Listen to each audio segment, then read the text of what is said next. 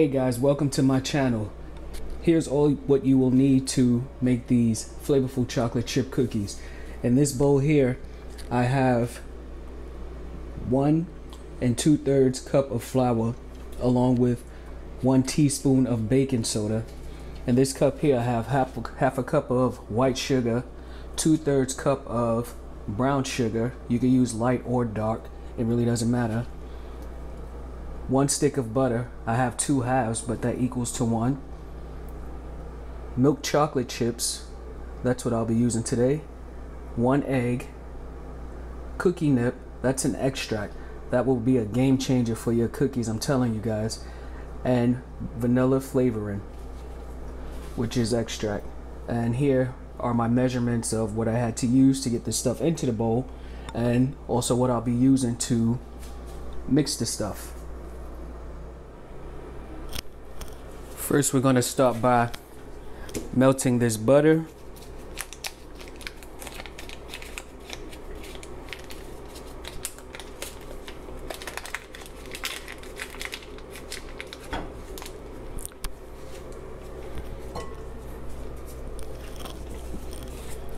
I want it all, I want it all. Make sure you get all of your butter off of the packaging.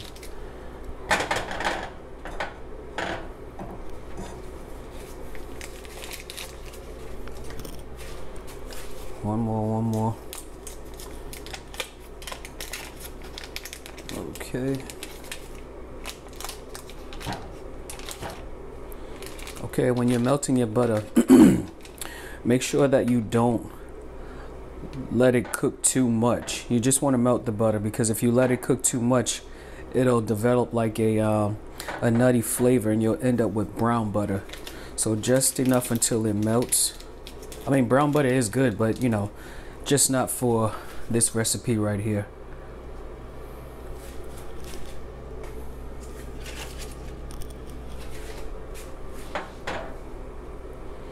So I'm gonna let that melt, and I'll be back with you guys when it's time to combine it all together. Okay people, we're back with our melted butter, and this is what it should look like. Okay, so what I'm going to do is add that to the sugars to get that all mixed up. All right.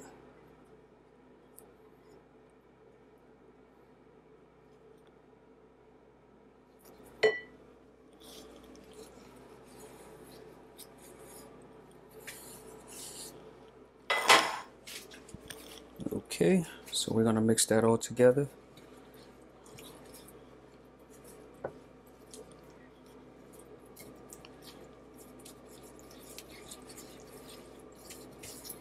You can also use a whisk to do this, but I prefer using this little spatula thingy or a wooden spoon. That always works the best. It smells amazing. The smell of sugar and butter. I think the brown sugar makes it smell even better. Okay, so we got that all mixed up. So we're gonna let this cool for a second before we add the 1 egg, because if we don't, we'll have scrambled sweet eggs, and we don't want that. So we'll give that a second before we add the egg. Maybe let it rest about a minute or two. Let those flavors come together, and we'll be back. Okay, so it's time to add the egg, the sugar. The butter mixture has cooled down completely, and I just place this over here. Smash that yolk a bit and just stir it all together.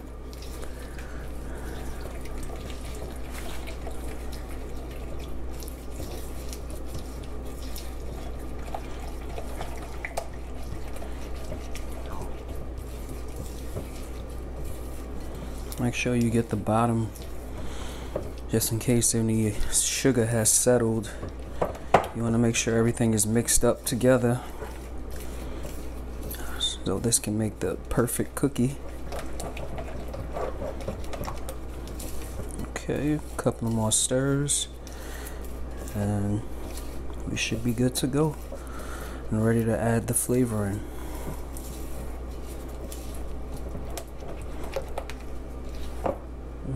Looks about right to me.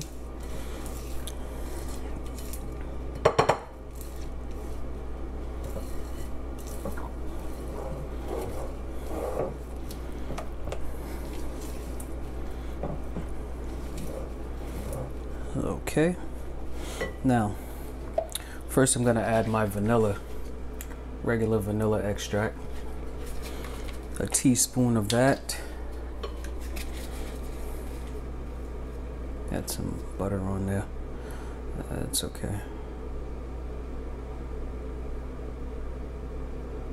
Okay, a teaspoon of vanilla.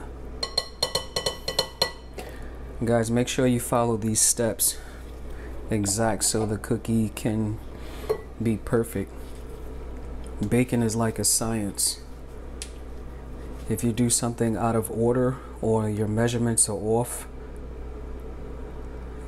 you won't have the same results. And sometimes, you know, you see people make things and you'll go and try and, you know, replicate that same recipe, and you'll ask, why did mine come out that same way? Because possibly you didn't follow, you know, the correct order. But here is some cookie nip. This stuff is really good. I found these people on Instagram. Check these guys out. This is the exact name, Cookie Nip. It's really good. So I'm going to be adding a half a teaspoon of cookie nip flavoring to the 1 teaspoon of vanilla inside of the butter and sugar and egg mixture. Okay. Alright, so we set that to the side and we'll mix all of this together.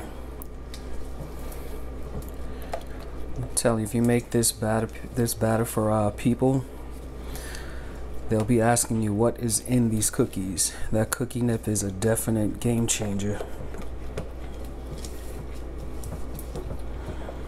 Okay.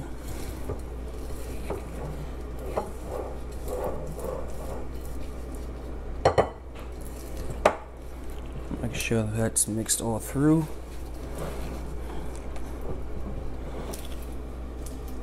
Okay, that should be good.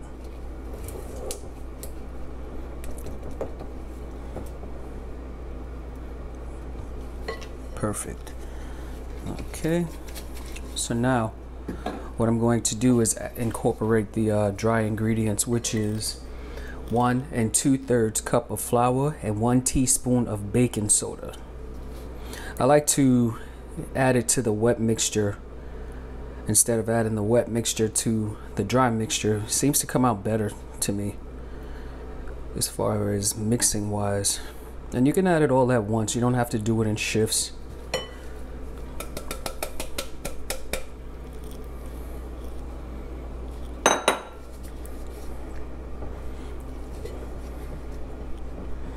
And just stir that all the way through and mix it all together.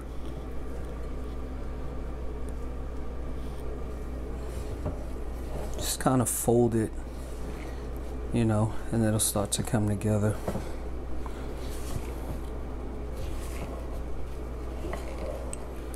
Right here, it seems like it never will, but trust me, it will.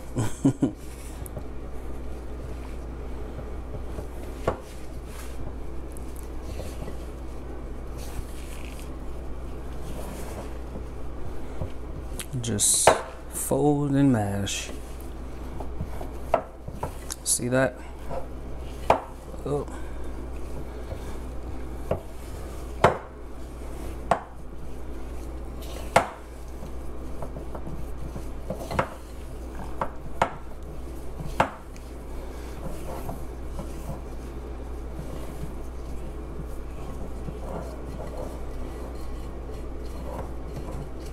Make sure you get everything.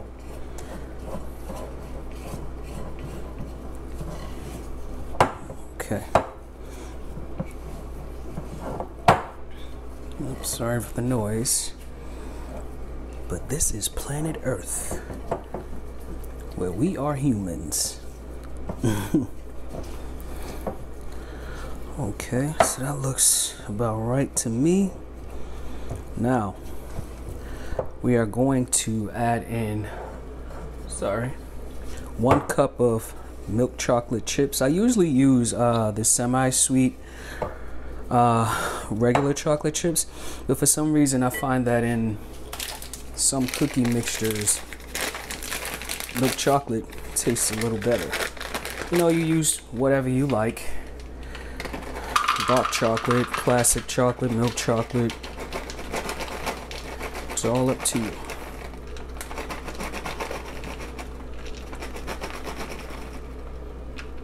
Whoa, one got away.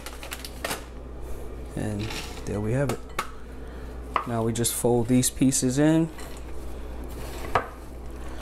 and let the dough chill for about an hour or two before you bake a cookie. Let the butters and sugars solidify and all the flavors marry together, and you'll have the perfect cookie dough. Trust me.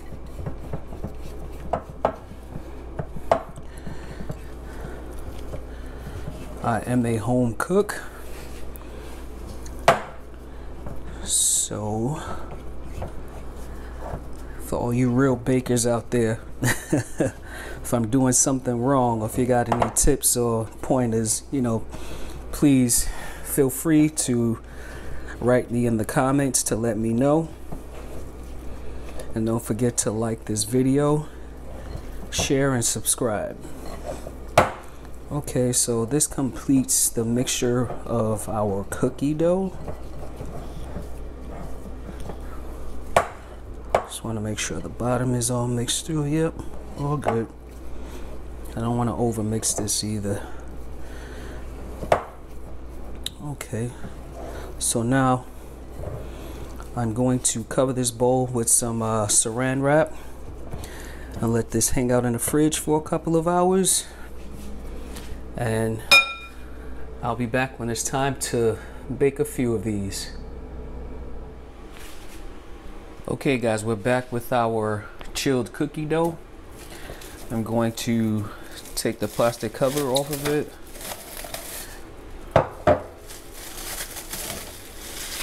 Okay.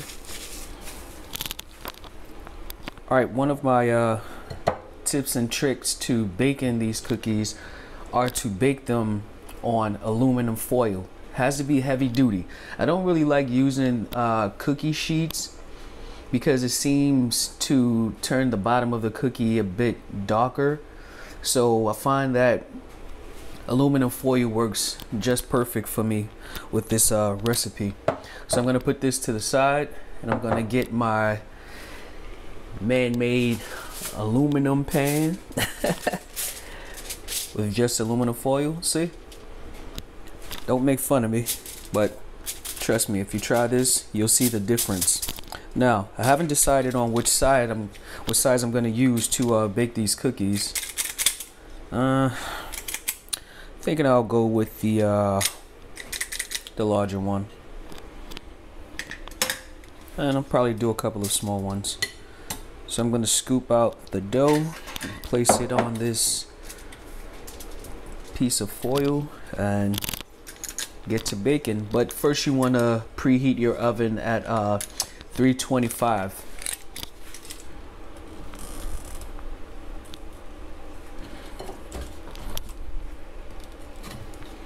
So here we go. We got one.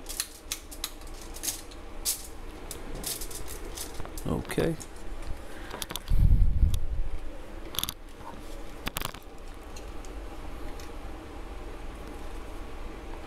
We got two.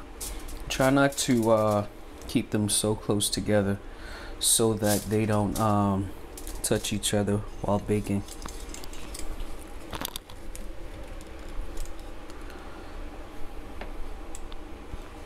And this recipe yields about a dozen cookies, maybe a little more, depending on which size cookie cutter you use.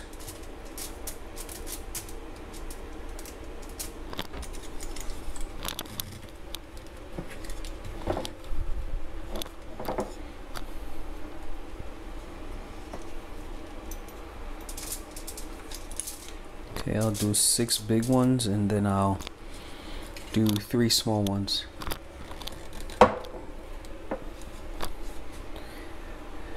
The small ones I'm going to have to take out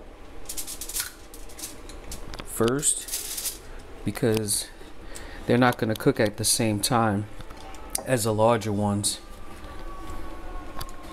because of the size. So here we go with that one. Okay, that looks a bit. I have to redo this one.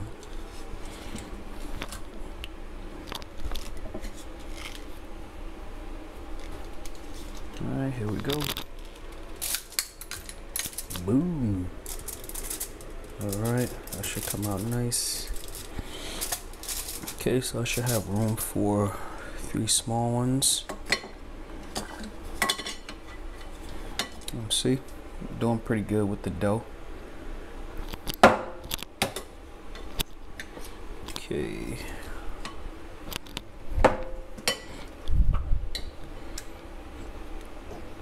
I'm gonna do these small ones just so you can see how they look.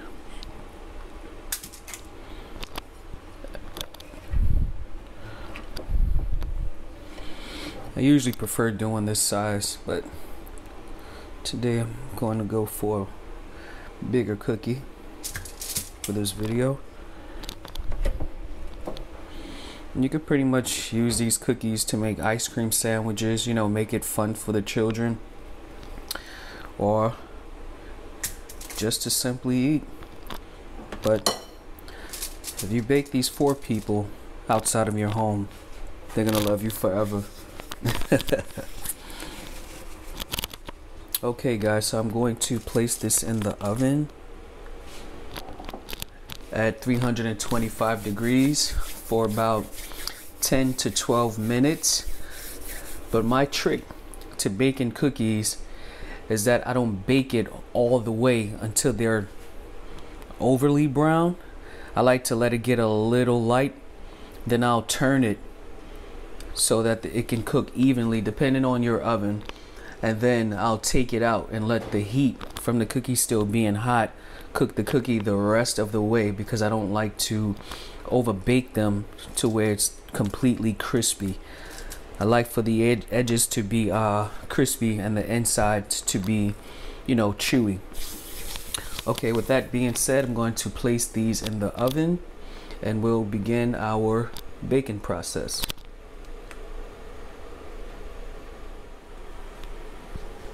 Okay, it's time to put these bad boys in the oven.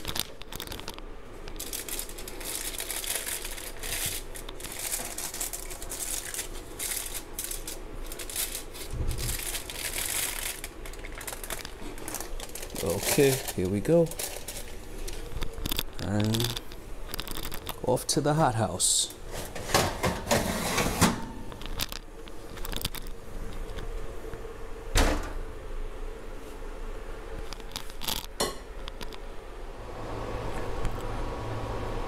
Okay, the cookies are done.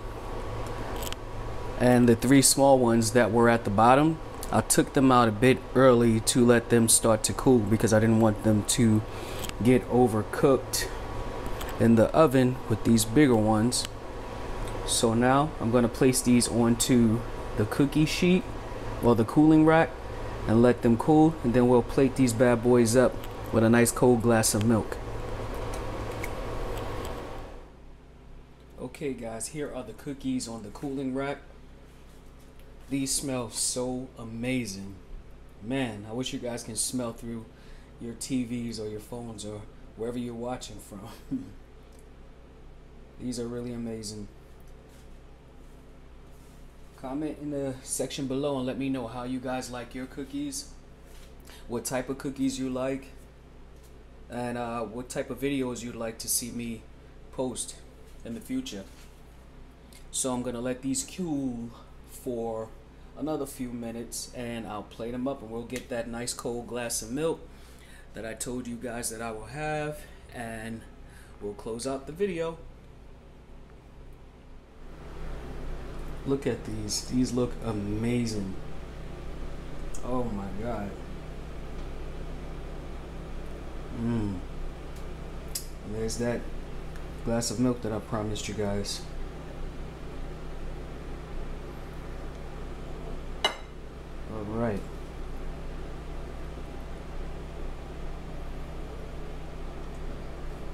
Okay guys, thanks for watching the video.